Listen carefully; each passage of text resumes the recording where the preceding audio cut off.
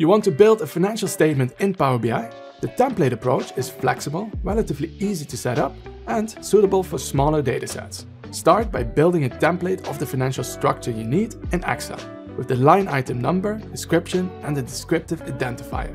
This you then need to import into Power BI. Here you first sort the line item description by the line item ID number to ensure all items show in the right order, and add it to a table or a matrix visual.